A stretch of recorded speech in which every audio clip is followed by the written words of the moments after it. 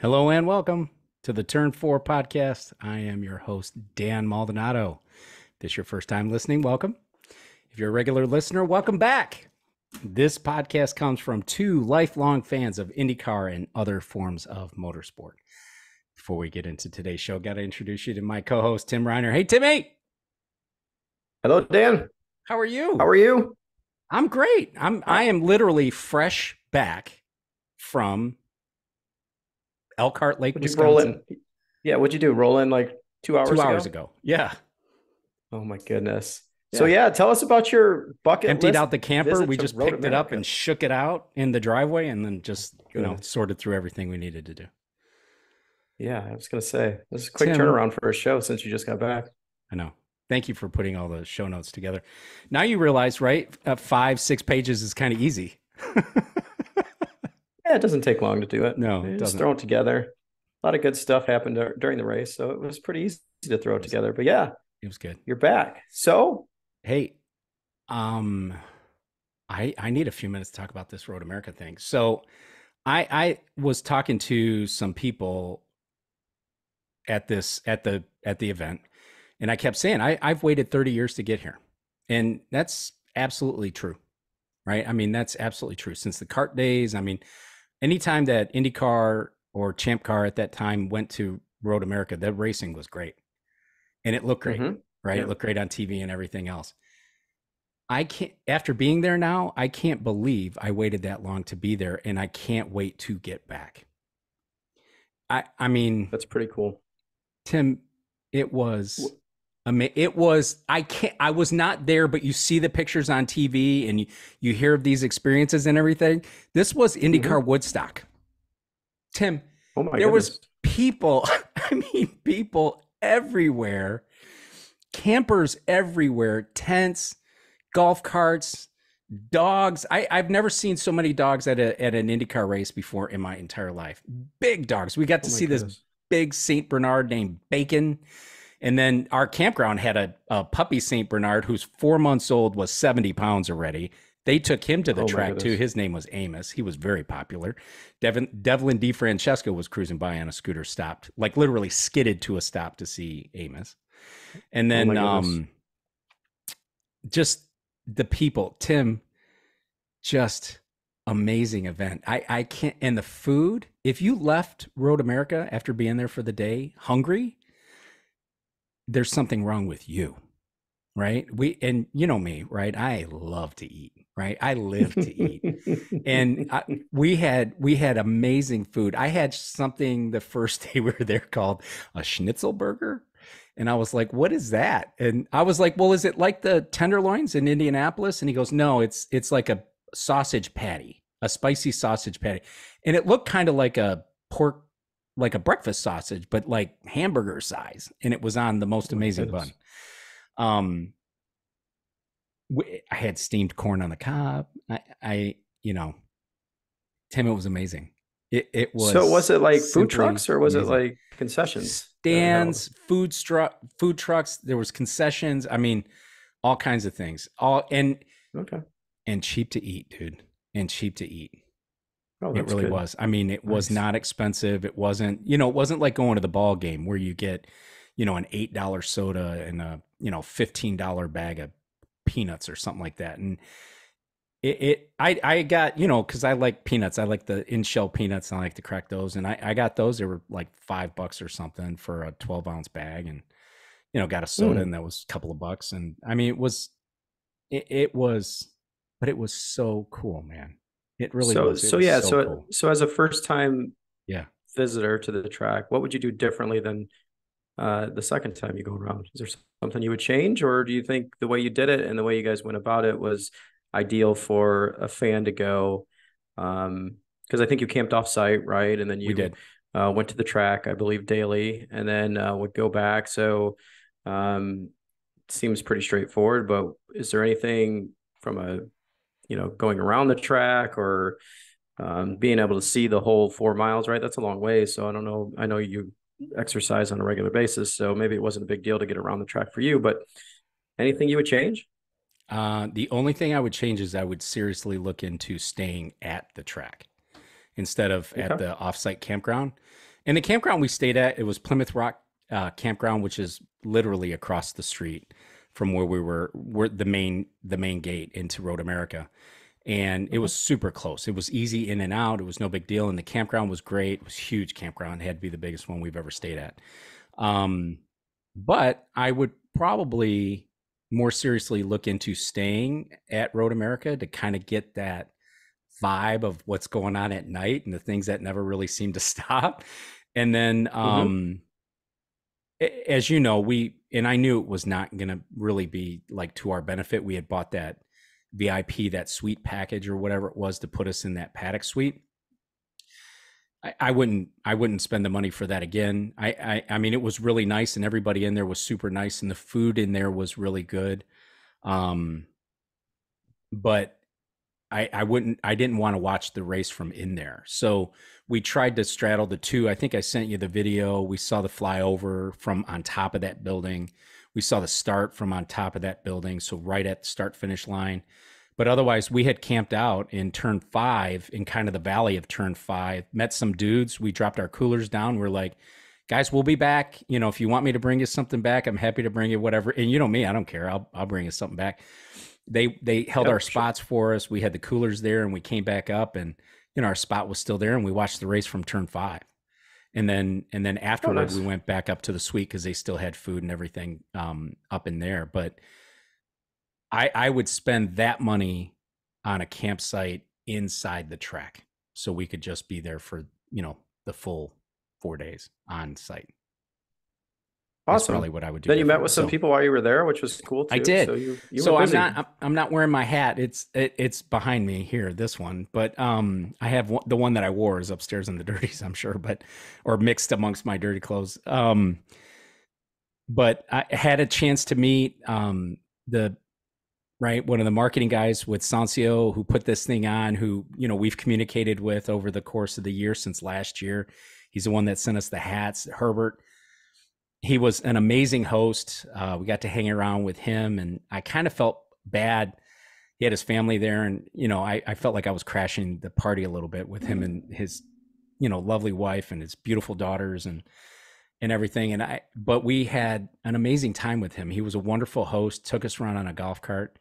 And that was on Friday, and then Saturday got to meet a listener, right? Charlie Mack and his bride, Mrs. Mack, and we got Oh, to nice. spend some time with them in the Corvette Corral, and they were amazing hosts as well. And just, I mean, just couldn't be more gracious with their time and their kindness about our show and how they spend so much time listening to our show and everything too. So, I mean, Charlie Mack and Mrs. Great. Mack, I mean, I can't thank you enough for your hospitality and everything. And um, got to hang out in the Corvette Corral, like I said. So we got to see Charlie's That's pretty cool. Yeah. C5, Awesome. pretty big deal. And then Brad from Wisconsin, who sent me an email several weeks ago. Brad, Road America is a big deal, dude. I'm not a big golfer, so I didn't take up any golfing in the area. But we went to the Johnsonville store, which yes, there's a Johnsonville store, and picked up some stuff at the Johnsonville store. We went It into was the picture you Sheboygan. sent. Yes. Yes, Yeah. yeah. And we went into Sheboygan and walked around like the lakefront and the Sheboygan riverfront, and did all that stuff. It was cold on Thursday when we did that, but still had an amazing day out in the area. And then yesterday, we went into downtown Plymouth, Wisconsin, and we did the mural tour. There's like these 31 murals that are painted on the side of these buildings. I think there's 27 or Hmm. 28 official murals, but they also include these other 4. And Winnie and I, walked this, downtown Plymouth, and we had lunch down there and did the mural tour. I tell you, we live in the Midwest, so we kind of take it for granted, right? I mean, Minnesota, northern Michigan, Wisconsin, Indiana, it kind of all looks the same. But I mean, everybody was so friendly, and it was just beautiful. It really was a great time. This is the longest we've ever been out on a camping trip. 6 Mm-hmm. days. We didn't have the dogs. We obviously didn't have the kids. but it was the longest we'd ever been out on a camping trip. But I'll tell you, I'm glad to be home. I'm happy to be home, and I'm ready to get back to work. But I was just as happy to spend another 5-6 days there. Yeah, wow. And then you had a run in with Hinch, I saw. Yeah, we Just did, and I didn't really realize that my wife obviously has a little crunch on James Hinchcliffe there because she saw him, spotted him like as we were coming around the corner, and she was like Hinch, and and I was like, well, we got to get a picture if you want one. She goes, okay, can we ask him? I'm like, well, of course, and we asked yeah, him for a picture, and of course, he's always gracious with that, and it was yeah, good to very do nice. that, and then yeah, it really was, it was a Well, hell of a time. good. Yeah, it really was. It was Yeah. amazing. So I I got to got a watch couple from other home. nuggets. Watch. So Oh, what? you talk. I'll tell you about the track. You mentioned the track, right? And we got Hmm. to walk the track last night. Oh, they just It's opened it up and said, every Monday and Wednesday. You can ride, run, or walk. Ride your bike, run or walk okay, at 5:30 to 7:30. You get full track access to go walk the track. interesting. It's in my That's a nice Strava. walk, four I mile couldn't walk. Yeah. wait to put that on my Strava so you could see the track pattern and the whole thing. And Oh, very cool. it was a nice walk. We did it in like an hour and 18 minutes or something like that. And it was, Very cool. we started in 5 in the runoff in 5 and then did the track and then finished in the runoff in 5. Okay. Very And it cool. was great. It was good. Good. Smooth Nice. as glass. It looks Smooth as beautiful. glass. Yes. Yeah, Yeah. it looked super smooth. I guess you waited for the new pavement to go Yep. to get put in before you actually went. But Yep. yeah, there's a lot of talk about the pavement. There was a lot of talk about how smooth it was. There's a lot of Yep. talk of once you got off the line, how slippery it got just because it needs to be rubbered in and everything else. But it looked beautiful on TV from what I saw and probably what most people saw. It looks like it's just going through the woods and everything else. So very, very nice. Yeah, it is. And I have lots of those pictures, so I'll try to post those to our Instagram and put those out there. I have all the pictures when we were on track and all that stuff too. The bridges and um, the kink and headed down to Canada Corner and walking up the hill on the main street and all that, and it's all there. So it was pretty good. I heard somebody coming up behind me, heavy breathing, and I was like, that's what I sound like when I'm on the bike with Tim during during our ride, right? During our charity ride. Not true at all. And Come I on turned around now. and looked, and she You're was always in front of running. me. What are you She was talking about? running up the hill. And I was like, ooh, good for you, sister, because I just saw you Mhm. leave the car and you're already now ahead of us on this hill, running up this hill. Oh So my it was pretty good. goodness. Wow. Very So, cool. hey, Sounds like an awesome time. So glad you made it there. You got your bucket list checked off there and amazing. made it back safely with the trailer in tow and everything else. So Yeah, good deal. that was good. Um, are you ready? Get into this? Power I'm ready. four, Yeah, power totally four ready. plus one. So Chip Yeah. Ganassi Racing on a roll, man, on a roll. It's funny you make the note that the Power Four is the exact same as it was from Detroit.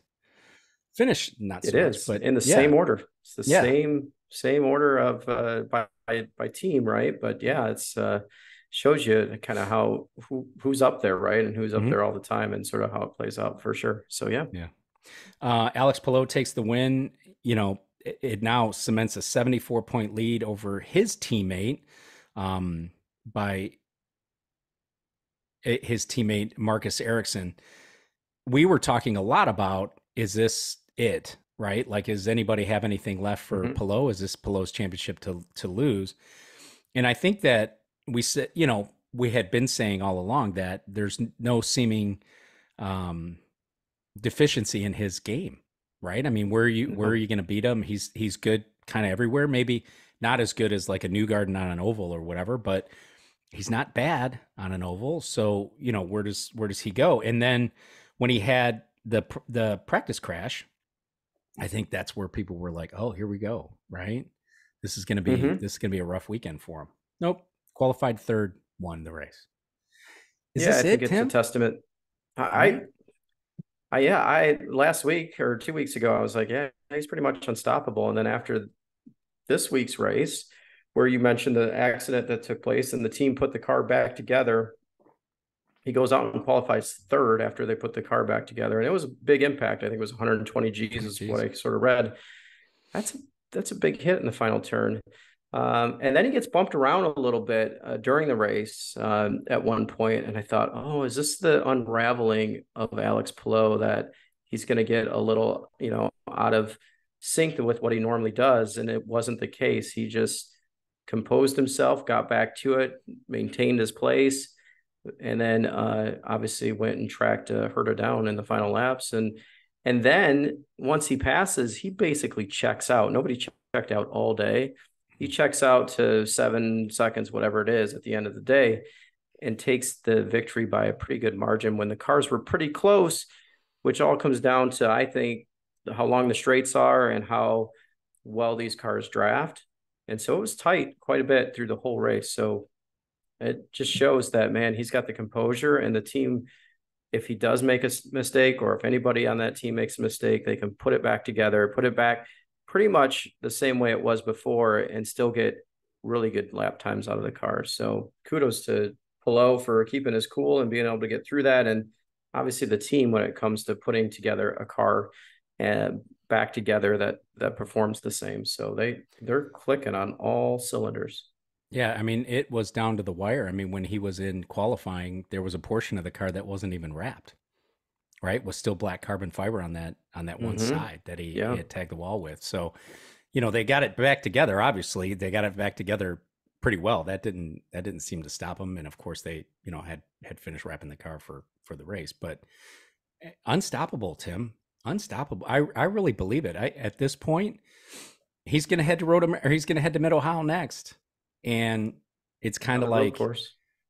it's almost like, okay, where do we scratch him in the top three, right? Yeah, exactly. He's got to be a favorite going into there. He's finished first out of the last four races. He's finished first, and at Indy he was involved in that pit incident and ended up finishing fourth or something, whatever it was. But so he's on a hot roll, and we'll see what comes out of Mid Ohio. But obviously he's got to be the guy, right? Everybody's looking to going, uh-oh, what's Palou going to do? And Ganassi's always been good at Mid Ohio. The team has always performed well sure with Dixon at Mid Ohio. So Yep. wouldn't be unusual to see him take another victory. And if he does, and if Newgarden has a bad race, or if Pato Award has a bad race, or if Ericsson or any combination of those three have a bad race, you might as well forget it. Yeah. It's a big lead. It's more than you can only earn race 1.5. Yeah. 51. Yeah, basically. Yeah. 51 points. Yeah. Yep. So Dixie had kind of an interesting weekend, right? Kind of an odd sort of deal. He was getting out of the way of Grosjean, didn't see Will Power coming up as well, and came together with Will in a couple of ways, right? So they came together and then spun off course.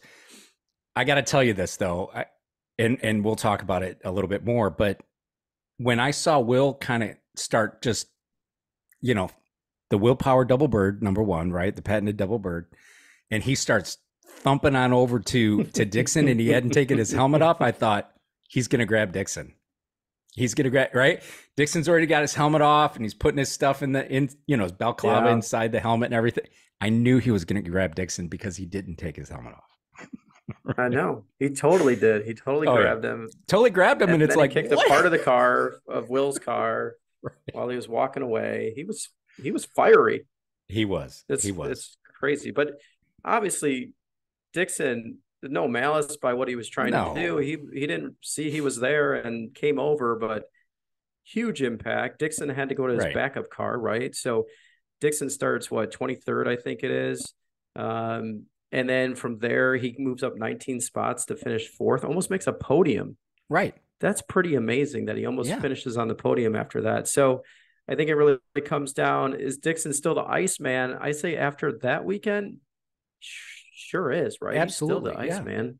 Yeah. It's one of those things that I almost think, like, if he didn't have the Saturday issue, could he have been up there for the win? Maybe battling Palou? I think so. Yeah.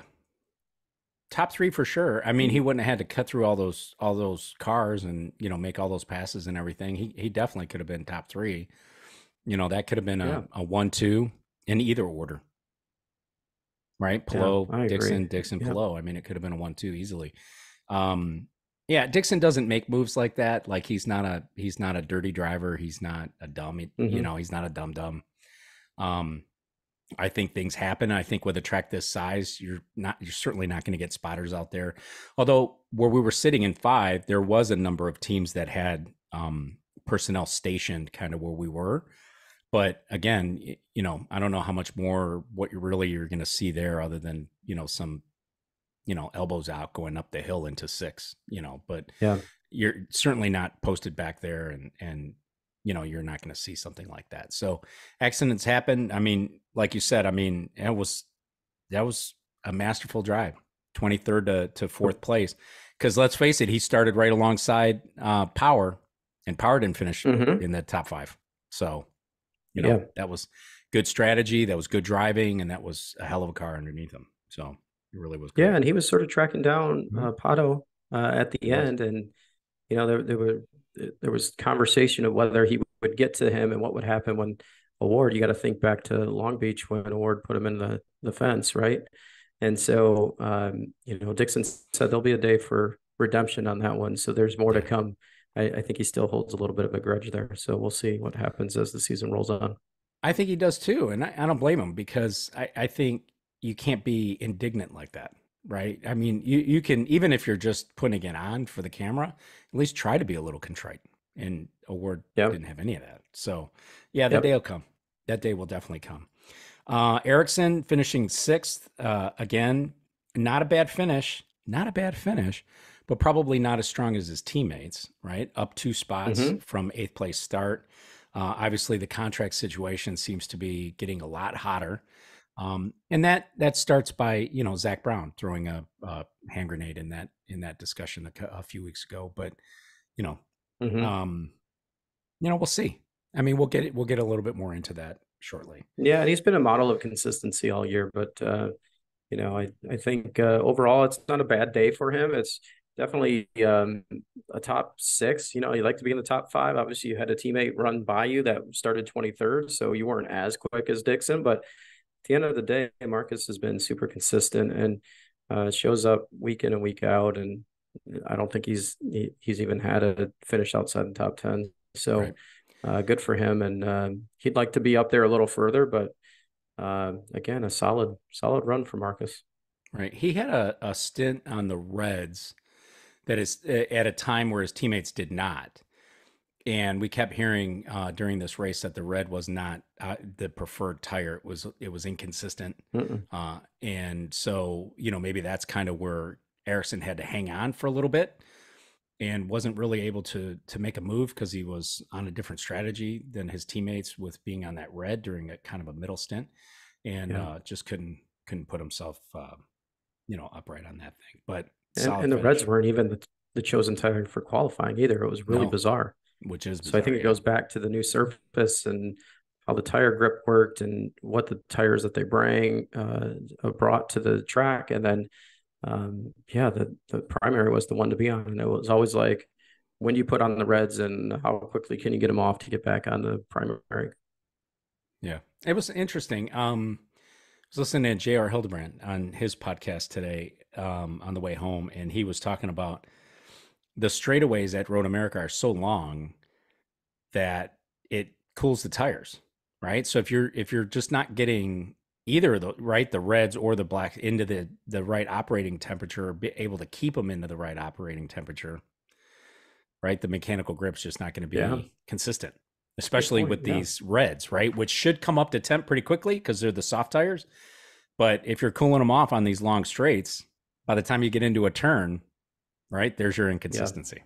So Yep. at least with the Makes blacks, we total know what you're sense. coming in. 24th place, Marcus Armstrong. You like Marcus? Kind of an odd pit strategy. Um, track position way more important than trying to go 4 less reds on or laps on red. I think they were hurrying him off of those reds, is what it seemed like for whatever reason, but wasn't really able to get himself going. 24th place against your teammates, 6-4-1. I think this is probably his worst race against the backdrop of his teammates, if I'm not mistaken. Right, Timmy? Yeah, it was a strange pit call. There was a yellow flag, and everybody's coming in to get on the Reds to get them out of the way, and their crew decides they can leave him out. So they left him out. He has to run 3 or 4 laps and then come in for the Reds. And I would say track position is everything. You don't want to give up track position. So you come in, you get the primaries or you get the Reds on, so you're going to run a fewer or less laps, but you're all the way in the back of the field. So a terrible call. He was running well up front. He was running third for part of the day, and then he was top five for a lot of the day. He started 11th, I believe. And so from there, no, he did not start 11th. I'm looking. I don't know exactly where he started. It's not on this sheet. He started eighth. Okay, so he started eighth and was up in the top five. And then you make this pit call, and it ruins his entire race. Terrible call. So Yeah. Marcus down. did nothing wrong. He got lapped on the end there too. He got pushed off. So yeah. So he did nothing wrong overall, though. I think he was just frustrated with the pit strategy and what it turned out to be. That's your guy, though. You like him. You root for him. I do like him. I do root for him. I think he's going to be a race winner at some point. Maybe not this year, but definitely next year. And he'll be someone to watch for sure.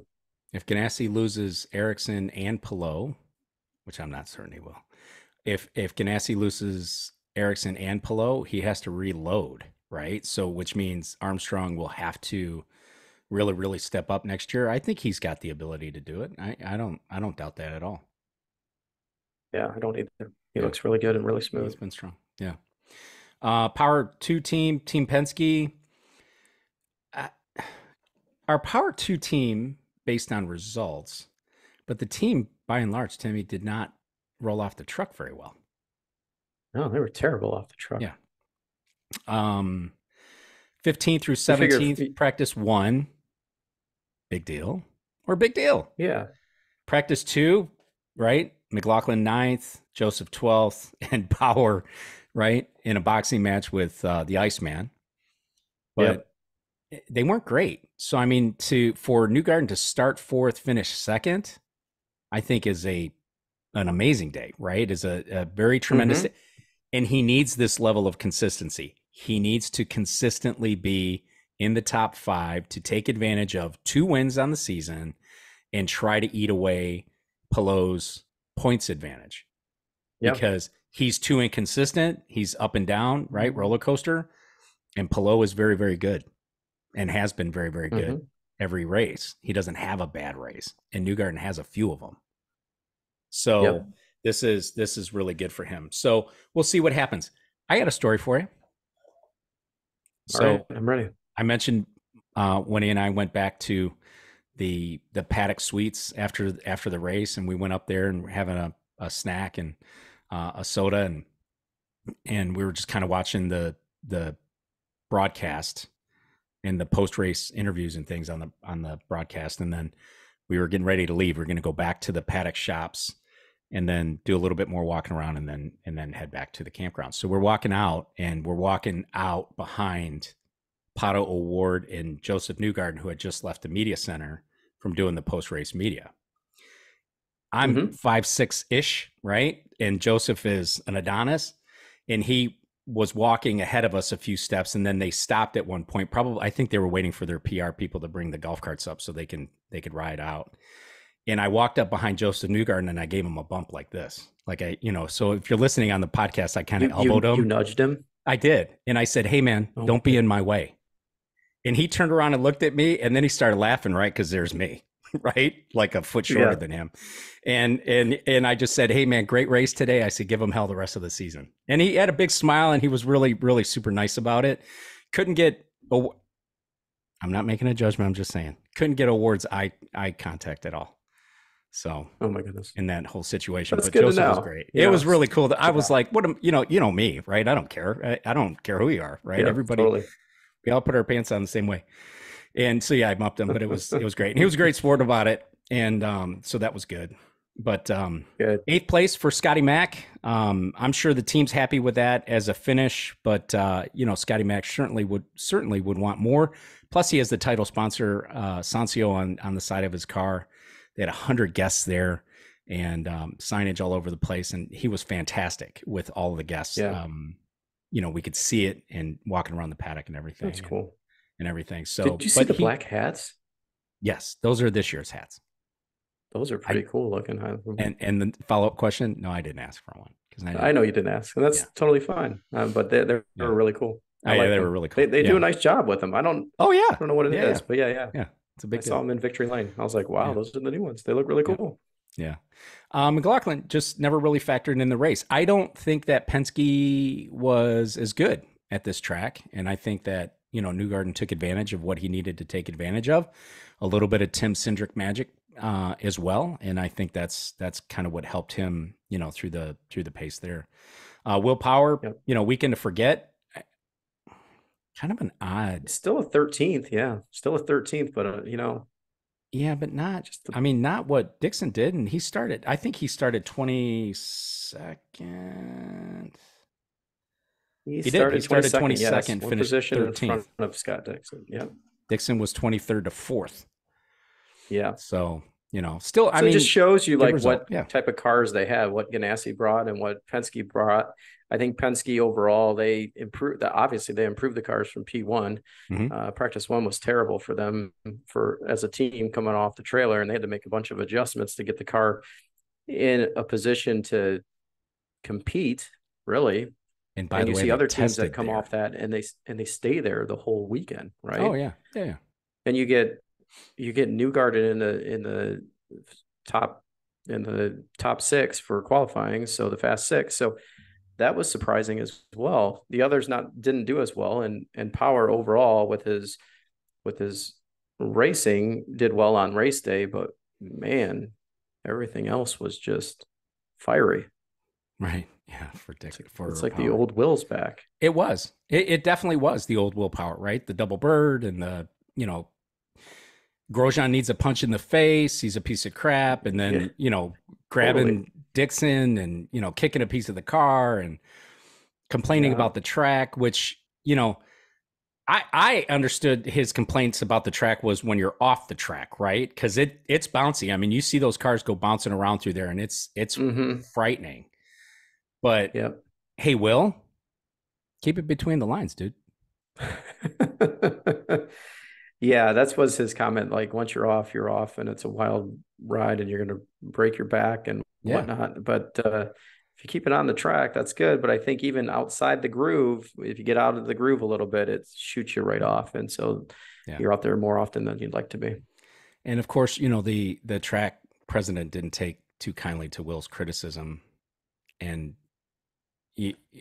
obviously, we heard the story that Marshall Pruitt reported saying that track president took one of the honey wagons, which, if you don't know what the honey wagon is, it's the truck that comes to your camper to extract your gray and black water tanks.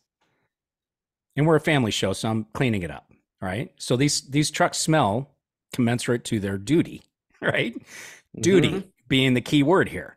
So he parked it right out in front of Will's camper, left the keys in it, and Will got a big kick out of it. And there's a video of Will riding this thing. He ended up putting it in front of Dixon's camper.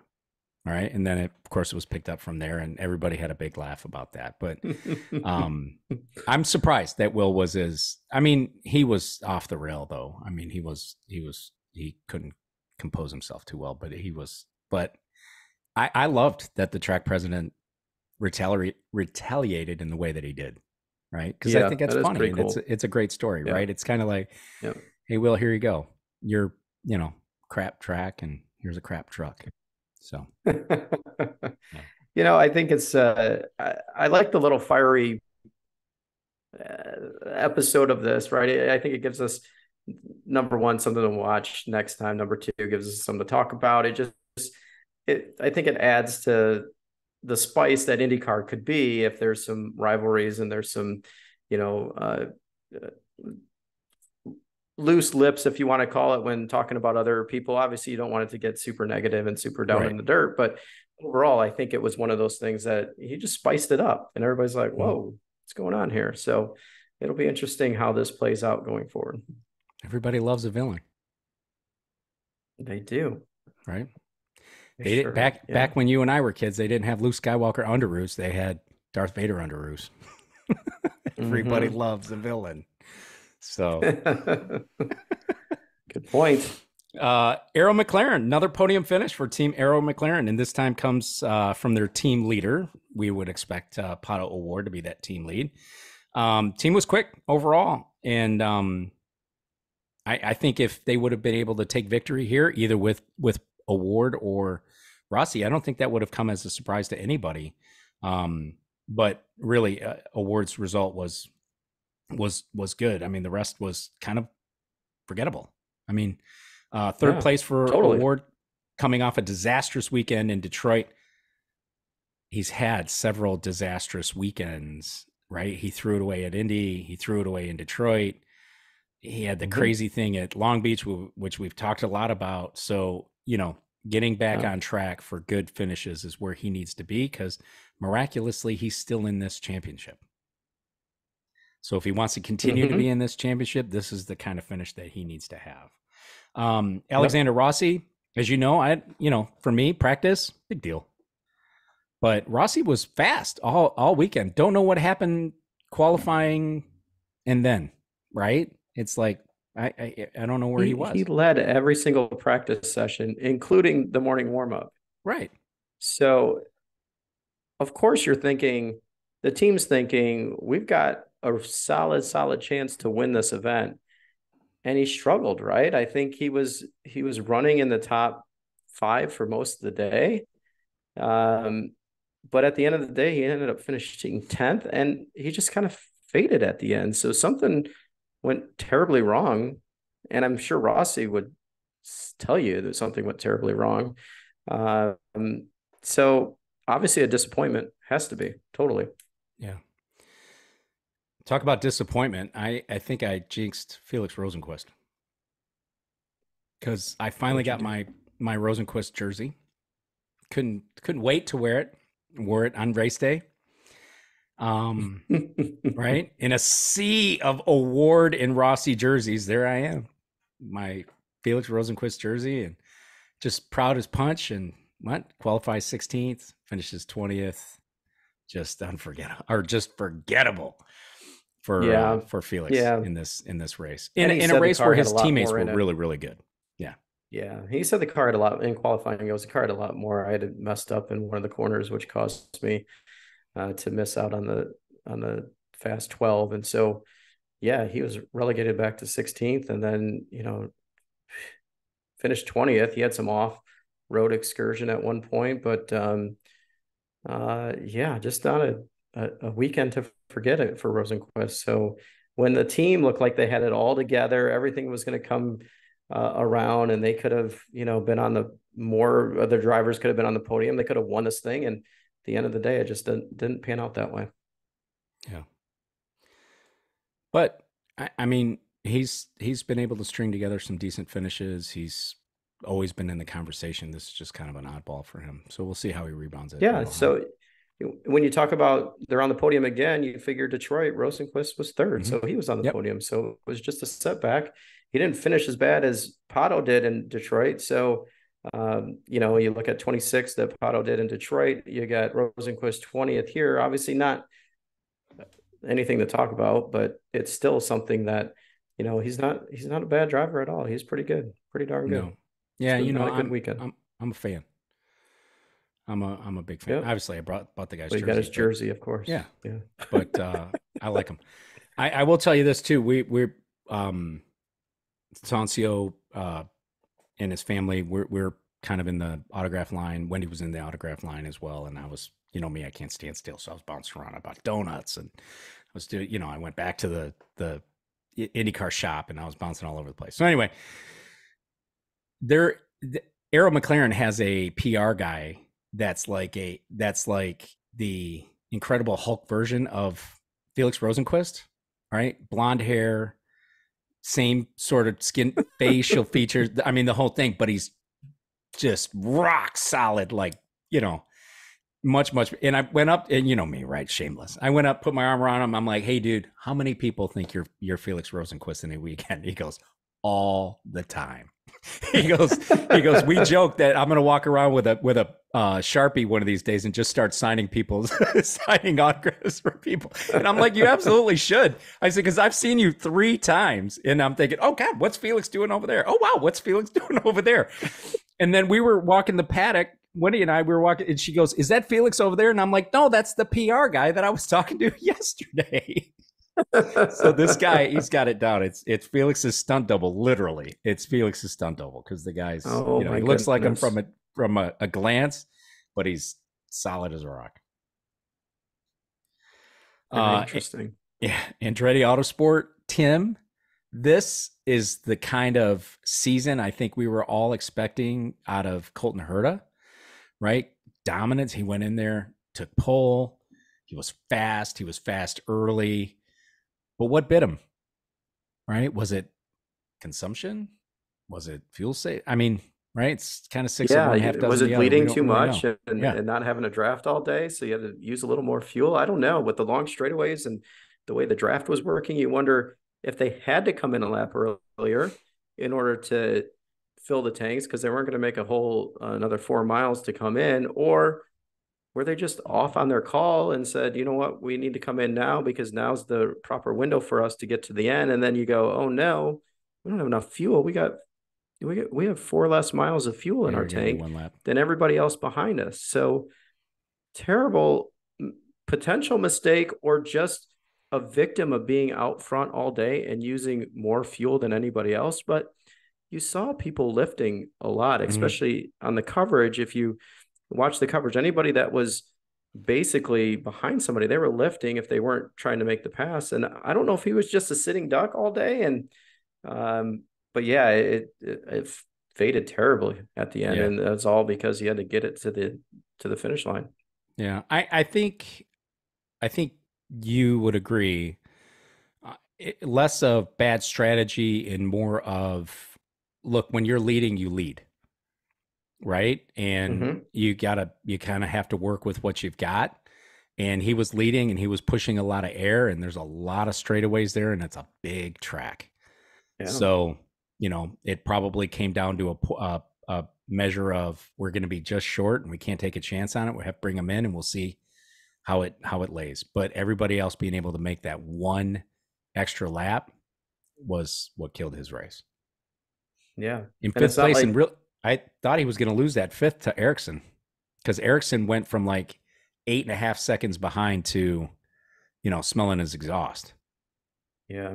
So And it's not like Indianapolis, like an oval where you get out of it and let the other guy lead for a little bit, then you go right, back. In a road course, you're out front, you're staying out front. have That's to, what you do. So yeah. that's interesting. Interesting the way that played out and how that all came together. So to your point, yeah, it's got to be going down that straightaway and just using too much fuel. And what do? You try to back it off, maybe, but someone else is going to take the lead. I don't know. He led what, 33 laps, something like that. He led quite a few of the laps. Yeah.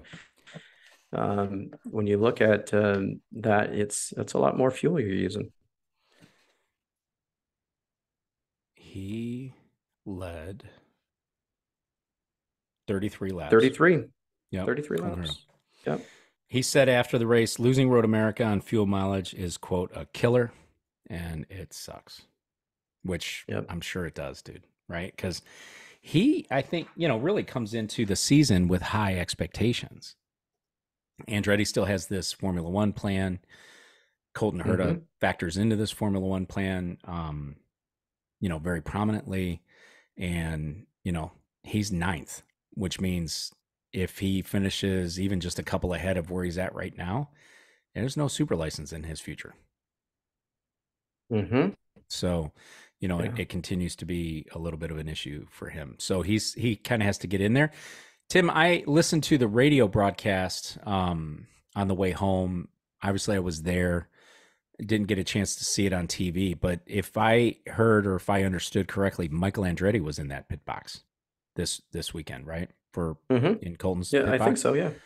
which I don't think he has been in the past. I don't think he has been this season. I think this might be a new thing for us. Our crack listeners, well, somebody will correct me on this thing, which is totally fine. But I found that interesting, and he had a good result, and he had a good weekend. So take it what you will. Yeah, he did. Yeah.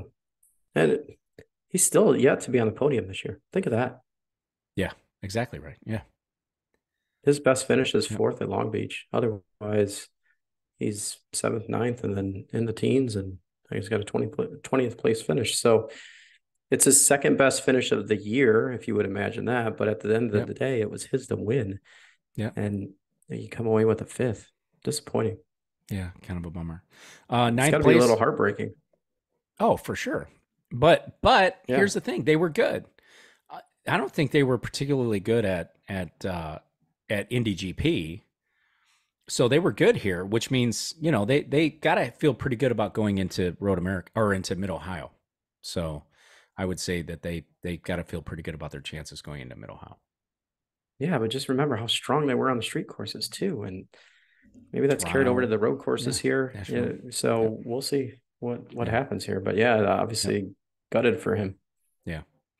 Cal Kirkwood, ninth place. Again, turn one, lap one, problems. Yeah, So obviously Detroit yeah, he wasn't had the his issue. his fault. Go Yep. ahead. This one, his fault, right? He ran into the back of Pato Award, rendering a spin, goes to the back of the pack. Um, the fact that he finished ninth place while making up 4 pit stops is a big deal. Tim, they had a great car. Yeah. It's ready to put the. Mm-hmm. Which again, what happened to Will Power? How did Will get the strategy so bad? I Anyway, know, right? So you got yeah, yeah, because Kirkwood finished in front of him for sure and had yeah, a disastrous first corner like he did in Detroit. So again, to your point, this one was his fault getting the back of Pato. Last one, Calamila, was on the back of his car, and I know it was turn three in Detroit, but it was the first turn of the race. yeah, Um, so he just got to get through the first corner of the race to start, and then from there, have a good finish. So he drove through the field. Uh, I guess that's as good as you could salvage after what you did. yeah, yeah. I don't think there's anything wrong with that finish at all. He had a beard Mm-mm. this weekend too, by the way. Did you see him on TV? Yeah, he's been growing it out, I think, over the last month or so. So He had yeah. like a red beard. Anyway, neither here nor there. Started six, had that It's problem in that with that Honda engine. I wonder how many Honda engines have blown smoke this season already. Because I yeah, feel like because he was there's been yeah. more than normal. He made the fast six, so he was quick, but couldn't put in a lap time because right at the end of that session, Yep. the fast 12 session, right after that, the engine just seized and blew up. And Yeah. I don't know, something terminal. I don't know if it's the engine or not, but it was something terminal, I had is an what they said on engine. It was the smoke coming broadcast. out of the exhaust pipes. Yeah. So Yeah, something 20 terminal. yeah, It's a 23rd place gearbox. Devlin. Yeah, gearbox. Electrical. Devlin DiFrancesco, 23rd, uh, you know, first fast six He maybe for qualified. him. I, Yeah, I don't know. I He I don't just I don't know what to make of that. I really don't. yeah, I would I know everybody's sure that, you know, Pelot's leaving Ganassi. I'm sure that DiFrancesco's leaving Andretti. yeah, I think so It's too, just for not lived up sure. to expectations. He's had good cars, he's had good teammates, but just not been able to live up, I think, to expectations. Yep, I He's not agree. shown those moments of brilliance. Who has shown moments of brilliance, but it feels like it's been so long ago, is the 25th place Mm-hmm. finisher of Roman Grosjean, Yeah. who I think wanted to cut grass this weekend and had no interest in staying on track. He wanted to piss people off and he wanted to cut grass this weekend. I think that's what he wanted to do. And guess what? Mission accomplished. So, That is true. He's got people so want to punch him in the face now. yep, So yep. Hey, willpower. He's a piece of crap. He needs a punch in the face. Evan Dawson, right? One of our favorite Twitter followers, you know, tweeted us, Grosjean's a stooge, and we got to talk about it. I, you know, yeah. I, I don't know how we define the stooge thing, but I'll tell you what, I don't know where he's going at this point. He's in a contract year. He started his contract year the way you want to start a contract year. But Mm-hmm. this middle section of this thing is not contract worthy, in my opinion. I'm not paying those bills. Yeah. I don't know what DHL says, and I don't know what Andretti sees. But right Mm-hmm. now, something is amok And with you this. really liked him coming into I do, and I still do. even this season, right? Just Yeah, like he's going to do really well. He's going to get a win. He's going to yeah. progress. And Couple, yeah, the wheels fell off this weekend for yeah, sure. It was really bad. yeah. It You was know, really bad. and he gets a, I know you talked about him cutting the grass and being out there, but he gets the left rear off in a corner, which is just driver air, nothing going on, and it spins him around, which he falls further back. And then, the blocking while he's during a practice that obviously makes Will Power super angry. It was just every time on the coverage, they switched to somebody that was off track, it was Grosjean. You're like, Right. can't even count how many times he was in the grass. So not a good weekend at all. And he was off in the gravel, I think, during practice and so on and so forth. So one to, as you would Yeah. say, one to forget for sure. One to forget for sure, but it's a whole like segment to forget, right? Crash at Indy, crashed out of Detroit, rear suspension Crash to failure, Texas, right? right? Crash at Texas. There's a lot of crash damage there. And, Crash at St. there's, Pete, which that was going yep, for that that was didn't going for seem, victory. Really, what could have been victory or a second, right? yeah, You threw away a podium. So you want to have somebody who is motivated. You don't want to have somebody who you need to motivate. And he's definitely motivated, but just not, oh, I hate this word. He's just not strategic, right? It just yeah. seems too willy nilly. It just It's seems like an like, all or nothing, and yeah, yeah, just not, yeah. yeah. Tim, if you were writing this contract, would you sign him? Would you extend him I at don't. Andretti? He's got signs of being a really good Brilliance. driver. He's Yeah. Yeah, I almost went with that word. Um, he he's got two second place finishes, right? And Mm-hmm. other than that, it's terrible. It's all or Yep. nothing, Yep. which again is how Michael used to drive, but I don't remember having this many incidences and this many crashes. And um, so you just got to dial it back. So I almost think he needs like a, who am I to talk? But I almost think he needs like a driver's coach, like to say, Yeah. listen, this is where we're at, this is what we're doing, or the team needs to sit him down and go, it's not there, it's not there. Let's just get through the race. Let's get some good finishes. It's all about the points battle at this point, which is terrible for him at this stage in the event in the series. So I don't know, but you go Indy 30th, Detroit 24th, Road America 25th. Like this is not what you expect out of Grosjean. And he's Right. arguably, I'd say, one of the team leads alongside Herta. Should be. At least should be. We all know it. We all know it's not his fitness because he's But damn fit. yeah, right. But But Kirkwood has a win. he I does. think he's got Yeah. some mistake, some I think he can be error prone too, but he's kind of new, right? It's his sophomore season. Grosjean's been racing in top tier racing for a long time. Not the best of reputation when he came over. I didn't really care about that. I thought he was going to do great things here. I Mm-hmm. liked him in that DHL car. I liked him in that DHL car over Ryan Hunter-Reay. I know that's not popular, but I stand on that even today. But something has to change here. So I asked you, you didn't answer necessarily. So I'm going to add to my question. If you are writing this contract and you need to put a name at the top of it, would you put the name Marcus Ericsson or Romain Grosjean at the top of that contract if you were Michael Andretti? Well, that's a very tough question. I'm glad I'm not in Michael's shoes. But if I was in Michael's shoes, I think I'd stick with Grosjean. I think this is just Really? I would. I think he's got the ability to really pull through, and it seems like the chemistry is there between the drivers. You saw it when Kirkwood won Long Beach and Grosjean was second. The first thing he did was run up to Kirkwood and congratulated him. Yeah. Grosjean pole, I believe, in Barber. Is that correct, Dan? I think that's correct. Yes. Yep. Kirkwood was there to congratulate him immediately. So there's some chemistry there. I think they need to talk it out with him and say, listen, this 3 bad races in a row, couple good races, couple mediocre. You could have won or been on the podium again at St. Pete. Like, we just need to dial it back a little bit. I don't like that other drivers are taking shots at him and saying this is how Grosjean races and this is what he does. And um, They're you're tired of his crap or game, whatever. though. They really are. They're Yeah, tired of the yeah, game. It's almost like it's almost like walking through the airport. You're walking to the airport, you're trying to get to your gate, and you're kind of walking down, and then somebody just stops in front of you. That's almost like Grosjean sometimes. Not just stopping, but like he's the only one out there.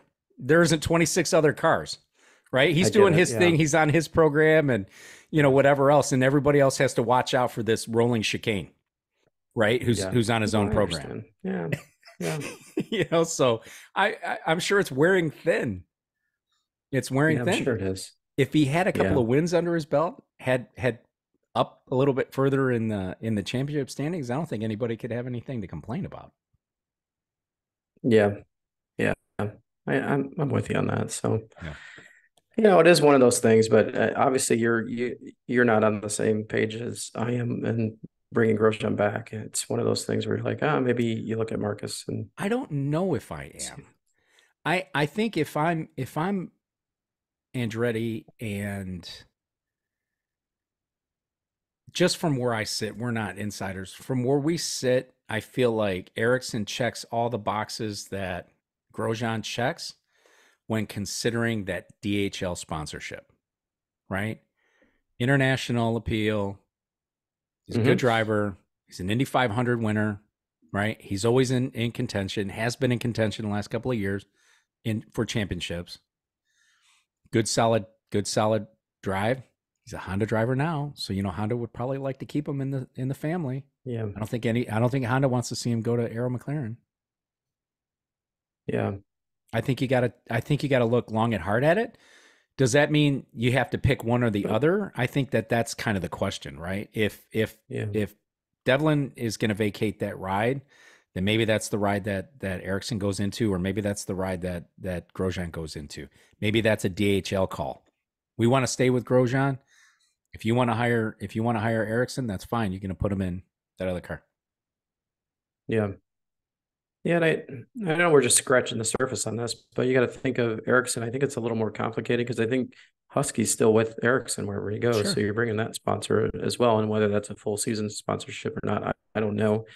I couldn't tell you. So you got to do some juggling on that front. So I think with either you get international appeal, right? And that's what you Yep. want with DHL because they're really an international company. They do some business here in the US, but not to the extent that they used to. So I think it's still a good fit. I think it's a 1 year. Hey, let's give it another shot. Let's see what we can do in year 3. It would be, which is crazy to think that it'll be his 4th year in IndyCar and his Yeah. 3rd year with Andretti come 2024. But I'm just fearful that if the other drivers rally against him, then it's going to be tough to re-sign him just Yeah. because you want to have the drivers sort of because there's a lot of week in and week out, they're with each other. It's about courtesy on the track. It's about giving people room, potentially in qualifying and doing things like that. And even on race day to make sure you're not crashing somebody out. So, and the ovals are big, right? And so a lot of it cutting across people's front ends. You just want to make sure that everybody has the respect of everybody and no one's out to, you know, do. I'm not saying they're going to do harm to somebody, but they're just like, oh, it's so and so. This it doesn't matter. I'm just going to cut down. Yep. You could see that potentially happening. Yeah. Oh yeah. All right, good. So I'm with you. I'm with you there. Timmy, give me your power five. my power five uh, comes from a team that hasn't done a whole lot this year. It hasn't done a whole lot, and I'm really putting this just on the qualification effort. And when I say the team hasn't done a whole lot outside of Indianapolis 500, where they put a lot of effort into it and they did well. Mine goes to Foyt. and it has to go to Benjamin Peterson, and it has to go to Santino Ferrucci. Both made the top 12 or the fast 12, whatever we're calling this in qualifying. They qualified 10th and 11th. Didn't have a great race day, but I think there's a glimmer of hope coming out of Indianapolis where they look good, that there's more to come out of this team. So it really, for me, it's one of those things that who made a leap forward this weekend, although race results didn't show. Finishing 16th and 21st with Frucci in 16th. At the end of the day, for that team, I'm going to put them in the top 5, which I don't know if they've been in the top 5 yet this year, the Power 5 rankings. So good to them. Hats off. They're figuring it out. If you look back on spring training, they were really bad. 2 seconds off is what I understand from everybody else. So they're making those sort of steps forward. So that's why they got my Power 5 ranking. Yeah. They were in the Power 5 for Indy, right? Which I think it was kind of a miracle. Nobody expected that at all, but it was great to see. For Frucci finishing, yep. Yes. So yep. Great to see. Yes, you're correct. Tim, I could take your notes and except for qualifying, I could take your notes and I could give you my Power 5. Yeah. There's too many times this season I've asked myself, does Michael Shank Racing really get engineering support from Andretti Autosport? Right? Meyer Shank Racing is my Power 5th team. And I've been questioning this about the technical support and the engineering support, because here you've got a duo, very accomplished duo between Castroneves and Pagenaud. They've underperformed, and they've underperformed the Andretti Autosport squad in general, right? By quite a bit. 20th place in the championship for Castroneves, shockingly so. 24th place for Pagenaud in the championship. For comparison, I mean, DeFrancesco's 23rd, but the most adrift accomplished Andretti Autosport driver in that stable right now is 13th place, Romain Grosjean. Okay. So they're way behind. Andretti has stepped up their game this year, stepped up which should be their engineering support, but neither Castroneves nor Pagenaud have been able to really take advantage of it. So they're my Power 5 coming into this, or coming out of this race, because Castroneves qualified 26th, finished 15th. They were always in the discussion somewhere along the lines. They were competitive. Pagenaud started 20th and finished 14th, one ahead of his teammate, right? Michael Shank was saying that his team needed a reset coming into this race. We heard it with Rahal Letterman Lanigan. But this team did need a reset, and they needed a reset coming into this race. I would call this a reset. And I would call this at a good time, because Mid-Ohio's the next race, and that's a home race for Meyer Shank Racing, because they're in Central Ohio. They're not in Indiana. Yeah, not a bad pick. It was one of the picks that I was looking at too. It was, for me, it was them or Ed Carpenter Racing, because, like it or not, that removal of Connor Daly from that car was not very popular amongst social media, which you can't run your business on social media. But obviously that was a big deal, right? That was a big deal, removing Connor from that car. So putting Ryan Hunter-Reay in there, I think, helps soften that a little bit. But not a bad finish, right? By my guy, who I'm always rooting for, Rinus VeeKay, who finished 12th, started 15th, finished 12th. That team's been kind of lost at some of these road and street courses. So I think that was pretty good. And I'm looking down, and I'm getting old now. I can't even see where Ryan Hunter-Reay finished. He finished 17th, started 27th. Yeah. He had a rough weekend on that thing. He really did, coming to grips with this new track surface and a new car and everything. He was off track, which is why he started as far back as he did. Yeah. But yeah, it was solid. I looked at Rinus in 12th and thought, oh, they didn't do too bad. Looked at where Hunter-Reay finished, and I was like, but it's an improvement, I would say, for the team overall. And I think um, this is, again, I'll be interested not only for Myers-Shank and what they do in Mid Ohio, but what this team does here. Ed Carpenter Racing does with Hunter Ray and Renus VK coming into Mid Ohio as well. So what did they learn? What changes can they make, and what do they look like, in a couple of weeks? Yeah. We'll see. I mean, both those teams need a reset. Rahal Letterman Lanigan needs a reset. Jack Harvey had just kind of a bonehead sort of thing, which, Tim, you and I disagree about Jack Harvey, but I think we can both agree that he's not a dum dum, right? I mean, he was speeding up to catch the back of the field, but the back of the field was kind of bunched up going into that turn 14, and there was nowhere for him to go. He went right off into the gravel, under yellow. Yeah. Which, hey, if you're the team owner and you're the team owner's kid, I don't know if you can really point fingers at the guy going off in yellow, because Graham crashed himself under yellow in Detroit. So, you know what I mean? So it's kind of like, good point. Yeah, it's kind of like a pass. Yeah. I mean, Jack doesn't do dumb things. I think Jack has struggled at that team, but I think Jack's struggle at that team has been the team's problem. Yeah. So we've said that all and along. Lundgaard continues to show his dominance and how good he really is and can be. So In this, he can, right? yeah, In in that this road discipline. course, yeah. Yeah, in this discipline, yep. And yeah. But so, if they can continue that and then convert that onto the streets and then try to get some speed on the ovals. But they made a ton of changes with personnel. They walked through it on the broadcast. We made this change, that change, put people on the BMW program. Like, they did a bunch of different things, which I think a mix up is good, because whatever they had wasn't working. Whatever they had at the GMR Grand Prix was good, and that, I think, sort of continued here at Road America. But Indy was a disaster. Detroit was a disaster, yes, and yep. so they're showing signs, and they're doing the right thing by making changes. And as their team principal said, I think it was their team, he said, we need to do better for our sponsors. Our sponsors deserve more than what we've given them. And so they've made those changes. And what was the best livery on the track this weekend, Dan? Do you have one? If you want me to say it's that green car, I'm going to say no. I thought it was. It looked beautiful on TV. Maybe not car. so much in person.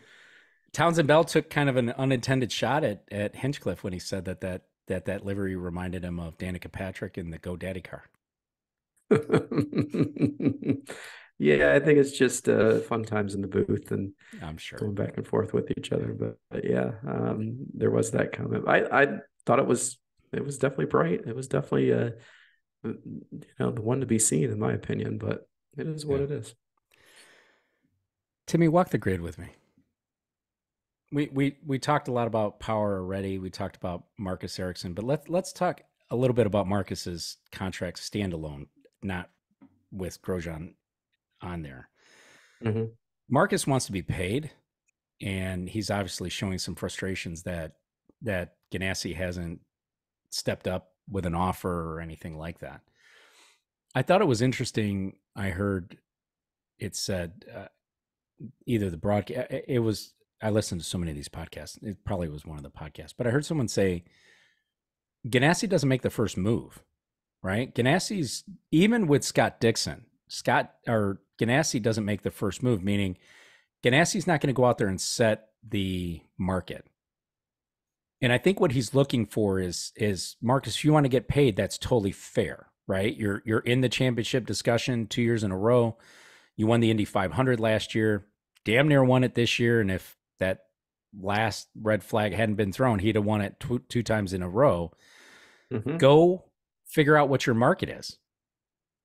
Tell me what your market is. And then Chip has to make a decision whether he wants to match it or exceed it. And then Marcus gets to make a decision from there. But I mm-hmm. to a degree, I'm okay with that, because it's Marcus that's saying, I want to be paid. Okay, what do you want to be paid? And tell me why you want to be paid that. Because if you're in demand at that salary, then let's talk about it. Yeah, and from what I heard, it was more or less Marcus had the feeling they were way off base and that it wasn't going to come together, and really frustrated with the whole conversation with Chip Ganassi and his crew, if you will, the folks that run that organization. And so I almost think after last year and all the debacle that took place with Pelot, that you wouldn't want another messy situation. And I have a feeling Yeah. it's turning into that. And that's going to distract, I think, from the task at hand, which is hasn't so far, but winning races, finishing up front, and just having a sense of normalcy inside the team. I think there was a lot of Yeah. people being alienated last year because of the situation. And I feel like you're falling down in that same sort of channel, and you don't want to do that. And you still don't know what's going on with Pelot. I know you think he's potentially staying at Ganassi, and everybody else, as far as I know, he's already signed with Arrow. So I don't I don't know why you'd want to go down that road. So I think there's a time and a place for it, but I think after what happened last year, I think you gotta sort of make the change and go, yeah, we like what you're doing and this is what it is, or you don't like it. And for some reason, I don't know why you wouldn't. The guy Yeah. hasn't finished out of the top 10 this whole season. So Right. it's puzzling to me. Yeah, it is. And maybe Chip is putting a little too much stock into the team's current performance because I think, it's still a delicate balance between the peddler and what you're peddling. So I think, it, you know, you can't just slot anybody in that car and expect to vie for championships or Indy 500s. So, you know, I don't know what's going into that, but I think, Chip's probably stubborn, like a lot of us are, and is Mm-hmm. probably more confirmed in his conviction that he's not going to negotiate this thing in the press. And Yeah, that's, and I was surprised could be what that it is. it was said in the press, right? Yeah, I I don't think think as a Ericsson's driver, you doing don't. himself any favors by being No, as I don't think public with so it as he either. was. Yeah. Yeah, but I don't know. I guess we'll see what plays out here. I just don't Yeah. like it for the team and and for just the atmosphere around Yeah. the camp there. We should maybe talk to the engineer again and see what she has to say about this. Yeah. Hey, we talked about Foyt being at thermal preseason testing and being about 2 seconds off the rest of those teams, but they've really been able to turn the corner and piece together, race finishes, but they seem to show some improvement. And I think we would agree with that, right? Yeah, I think so. And I think the first time we saw it was for sure the Indy 500, and then Detroit wasn't great for them. Mm. But you come this weekend and you make the fast 12, like I mentioned, and there's momentum there, and that's what I like to see. And you did it on a road course, and you're going back to another road course. It should play well for the team. They've unfortunately been a back grid runner for a long time here. And so to see some of these glimpses of hope, I think is good for the team, but is also good for the fans of IndyCar that, remember Foyt and understand the legacy and so on and so forth. So I think you got to give Larry some credit here. And I know he doesn't get a lot of credit. So Yep. from my perspective, and I think from a lot of people, this is good stuff. And we'll see where it goes. Could they implode? For sure. They totally could. They could implode from here on out. And maybe it's just um, you know, I forget the terminology here. Lightning in a bottle, and they Yeah. captured here for a little bit, and from there maybe it just goes out. I don't. Well, it's. I think the fans should watch this. They should track this and see where Foyt goes. And I think from what we've heard and we've talked about it before, is it has to do with what is the mentality at the team, and what is the culture, and does the culture bring cars that are quick, or does the culture um, have a sort of a good old boys kind of old school kind of feeling? And I think it's changing from what I'm seeing.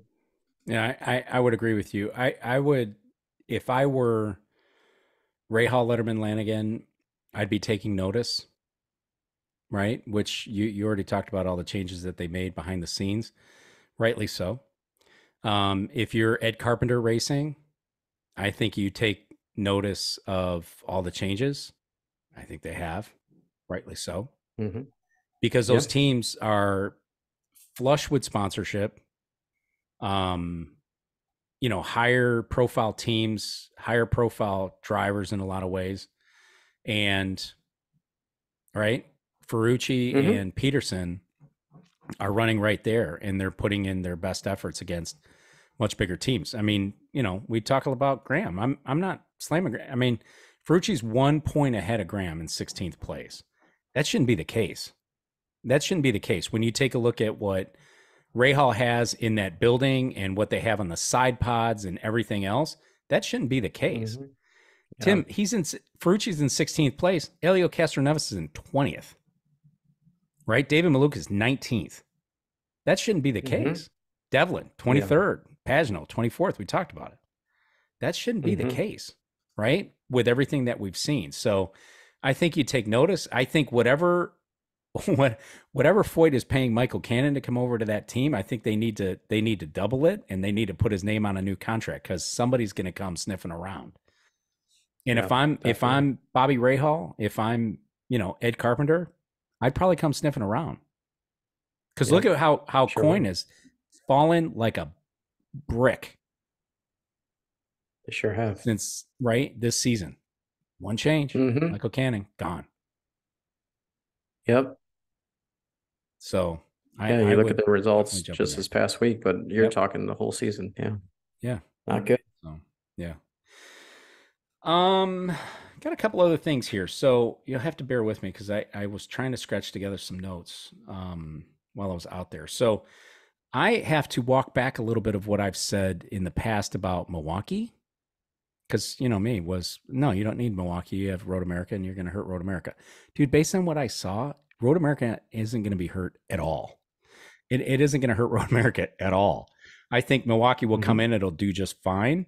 I don't know that the the body of humanity that I saw at Road America is going to change by adding a 20,000 person attendance at Milwaukee Mile. Yeah. And I think, and I'm coming around, because Road America track president is on the record in the Milwaukee Journal Sentinel saying, quote, what's good for motorsport is good for Road America. He said in an interview, anytime motorsports grows in any market, I think it benefits us. Continues to say, we'd be delighted if it was, meaning if Milwaukee Mile was added. You're in a big metropolitan area. You have that massive reach that maybe we don't have because we're an hour north, right? If folks get Yeah. excited about IndyCar there, wait until they see it here. It's good for both parties if it was a success.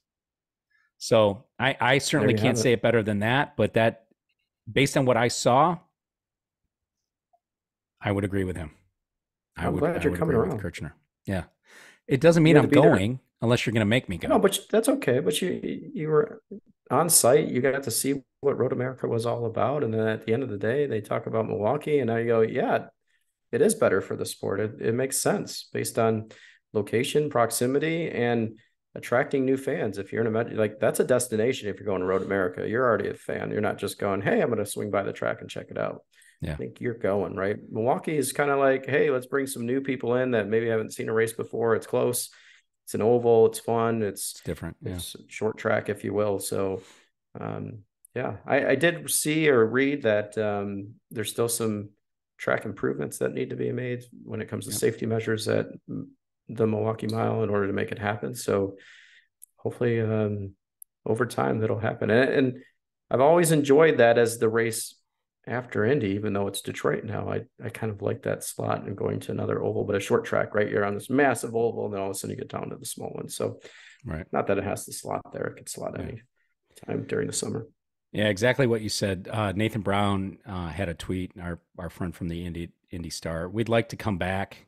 Roger Penske saying, we'd like to come back, but they have to do quite a bit more work. What they've done with some of the safety things are as good as I've seen, but it's not all done. They've got a pretty big step still Mm-hmm. to take. That was Roger Penske after Yeah.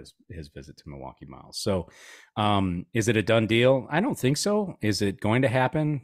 I think it's more likely than not. Yeah. Yep. And I think if you ask any of the fans, they want another oval or two. So Yeah. you got to bring one back, and Yep. Milwaukee seems ready to do it. Your other nugget, what's going on? You know, prior to the race start, I don't think it would have been on the broadcast. The Air Force swore in new recruits. Oh, really? Mm-hmm. It was not on. I didn't watch the pre though. I went Yeah, straight to the race. So they had the young men and women who had signed up to join the Air Force, and they had the Air Force recruiting. I wouldn't know the title, and I'm not going to even try to venture it. But for the area that also encompassed like northern or the Upper Peninsula of Michigan, and they got to swear in the new recruits there prior to the race start, which that's big cool. deal. That's a big deal It to is a me. big deal. Yeah. Um, I always love the feel good stories, right? Those are feel yeah, good, and nice that's stories definitely about, amazing. Yeah, yeah. these kids, right? These kids, they go and they do this, and they're going to defend our country under whatever circumstance they may find themselves in, because you never know. Yep. And hopefully they either make a career out of that, which can be an amazing career, or they find themselves with an opportunity to really get a free education and take advantage of it. Mm-hmm. So, Yep. kudos to them, and prayers and good wishes always. Um, Juncos Hollinger Racing, which is really one of our favorite tracks. I saw a tweet that went out that a fan sent a email to their PR team, and it says, and I'm sorry, I'm going to read this whole thing because I have to. Email very kind PR female whom spoke to our 5-year-old son this evening at Road America. He was watching the number 77 car being worked on after practice, and she came over to speak with him, the 5-year-old. She allowed him to come a bit closer and also gave him a small Juncos Hollinger bag.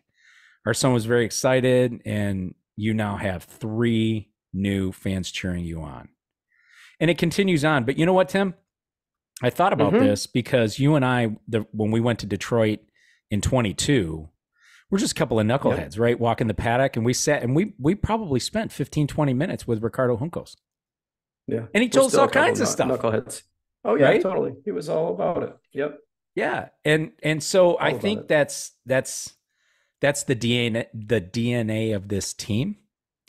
They I think know, so too.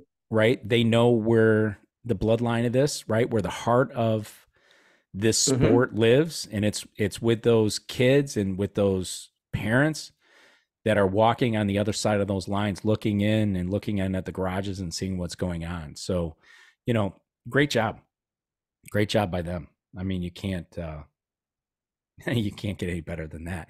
And they're a great team, Yep. as you and I've Mm-hmm. talked a lot about. The Yeah. last thing I've got here, congratulations to Chip Ganassi, 250th race win this Yep. past weekend at Road America. So Chip likes winners. A lot of wins. Has a lot of wins. I had the banner ready. It was ready to go. I Yes, they saw it. did. Yeah. So Yes, they very did. nice. Yeah. Next up, Mid Ohio. We talked about. We still got a couple of weeks, right? Um, Yeah. it's got to We be a do. Chevy race right after Honda won at Detroit. That's what you said. I don't know that I'm prepared with a pole win and a dark horse. Give me yours, and I'll try to scratch somebody together real quick. Well, I think pole comes out of the Andretti camp, and I think it's going to be Kirkwood on pole. I just think Wow. they're gonna they're gonna be quick.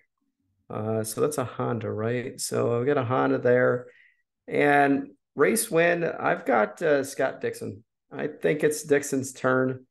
I think he's been lurking. He had again an issue at Road America, but Dixon's always been good there. I think it's time for him to crack the number one spot and to get back into that rhythm. And it's gonna be a tough way to go, right? To pick him over his teammate, but at the end of the day, I think that's where you go. You go with Scott Dixon, and it just for me, it's you've seen how many times he's won there and how many times he's um, just battling and consistency. So that's where I'm at. Who's your dark horse? Hmm. I gotta think about that for a second. My dark horse would be, wow, kind of at a loss today for that dark horse. Didn't have it written down. I'm gonna say Rosenquist in a Oh, Chevy. Fro baby. You know, had a he had a bad race, in my opinion, this past week, and he'll come back strong. He finished third in Detroit. So give it to Felix to pull this one through out. You're making me take a Chevy for the win, so I'm gonna give you a I'm not award. making you. You can take what I'm gonna give you you got. award Pato for winning the this thing. win. I'm gonna have Pato winning this thing. Wow. I'm oh God, Dixon. No, Dixon's not a pole guy. No, Let's say power. you got to pick. So Power on pole. wow, Power on pole. You want to know who my dark horse is? I do. The guy in the green car, Oh, really? The guy in the Christian Lundgaard. Lundgaard? We got Why not? Lundgaard. He's been strong. He's been and that's right in their backyard. How sweet would it be for Yeah, the Ray Hall camp to get a win here big deal. at Mid Ohio? Yeah, it would be Big a deal. huge deal for them. Yeah. Yeah, that's good. None of us had the Shank folks up there. I know that's a home track for them. Not So yet. yeah, interesting.